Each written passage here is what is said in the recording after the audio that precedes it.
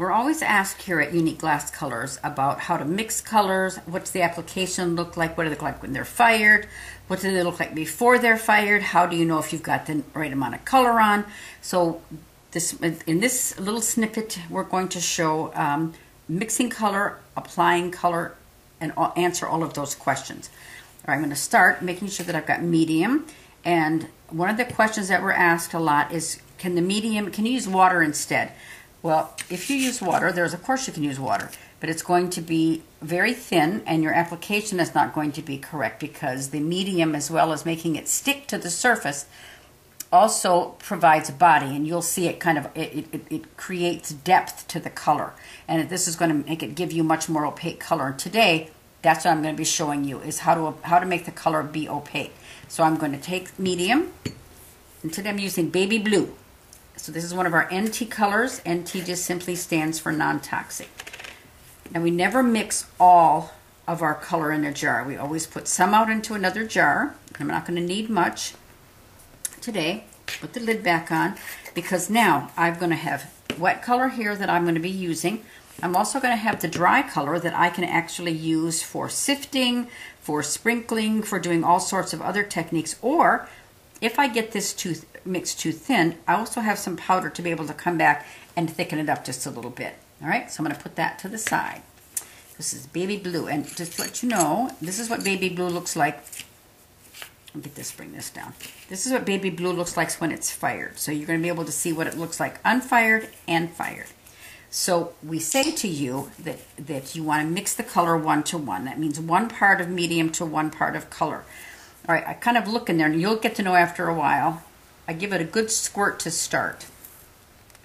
Okay, and this is medium, and it comes in 2 ounces, which I'm using here. Comes in 8 ounces, 4 ounces, and gallons.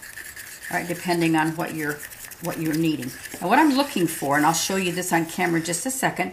I'm mixing. Can you see that coming up here? Okay, that kind of looks like thick pancake batter. I'm looking for melted ice cream.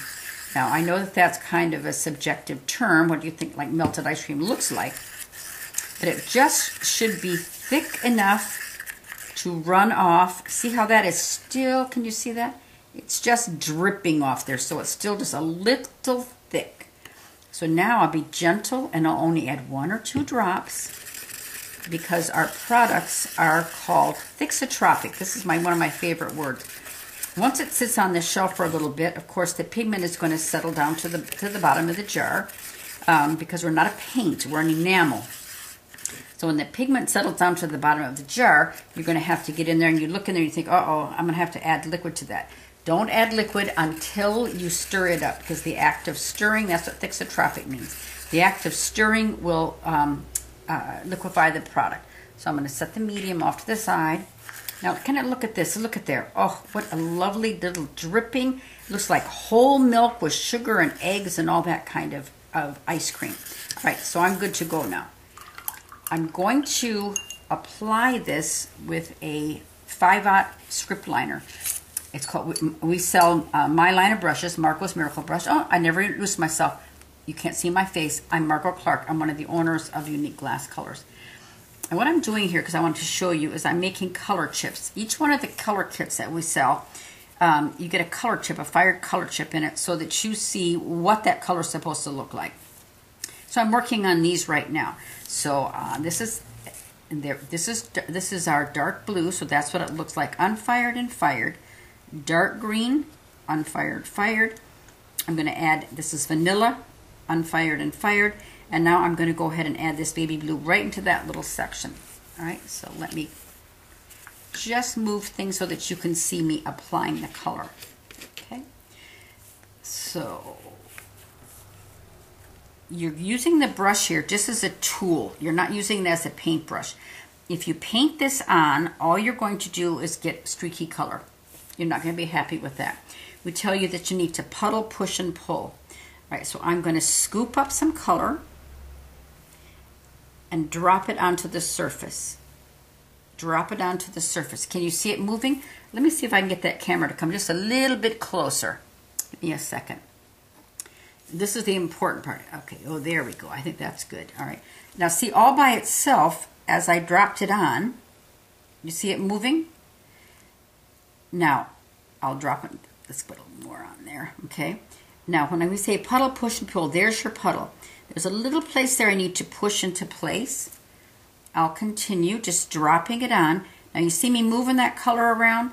The brush is in the color. The brush is not touching the glass. Then you're going to paint it. And I'm not sure if you can see how that the edges, let me back up. The edges of the color right here are actually standing up. I don't think we can, let's see if we can, see how well we can get that on camera. You can see some little edges there. If it's mixed properly, it will self-level. Can you see how nice and shiny that is, and nice and smooth? So that is the application that you're going to do if you want solid, solid color. Let me move these off and rinse my brush out for a second. And I use, you could use a toothpick, you could use whatever you wanted to. I use this because I can control how much is dropping on there, and then I can use, see that little fine point in there, and then I can use that to push and pull that color into place. All right, now, what you're aiming for, here is a big chip of dark blue. Let's pull both of them in here. And a chip of warm brown, okay? Color is very solid. On our website, we've got color chips of all the colors that we have, and there's a little piece of glass on top. What this tells you, when you're looking at them, is what that color looks like capped, what the color looks like uncapped.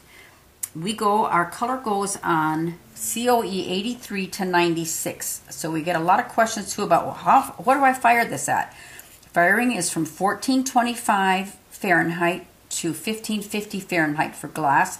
However, the color will fire all the way up to about 1800 degrees if you want to boil glass. Do something like that. But 1550 is where your glass is going to stay stable. This happens to be on float glass because we do a lot of samples, a lot of testing, so we use float glass. But you can use any glass, and you're going to fire it according to your glass and your kiln. Our color is going to be fine from 1425 to 1550 if you want some nice solid application. In other little snippets, we'll be going into how to use it as watercolor effects, how to do other things with it. But here, you want to make sure that it is solid. And I'm going to take this back to here just a second. I hear a frog. I think we have a frog here in my studio. So that odd noise that you hear, I have a little frog somewhere. Now watch the difference if I paint that on, because we think, well, you know what? If I don't put quite so much on, I can make that color go a lot further. All right, you see the difference between those two? This is going to, some of that color may burn off because it's so thin. You're going to get a very streaky application, and you are not going to be happy. So no painting. I can't really show this on camera, but if I was going to check this, I would lift this up and I would look at it from underneath. This is going, oh, that might even look streaky here on camera. This is going to be nice and solid. That's going to be streaky. What you see from underneath is what it's going to fire to. So good application, puddle, push, pull. Color is mixed 1-to-1. Use the tip of the brush without touching the glass. Okay, I think that finishes me for today on this, on how to mix and apply our NT color line.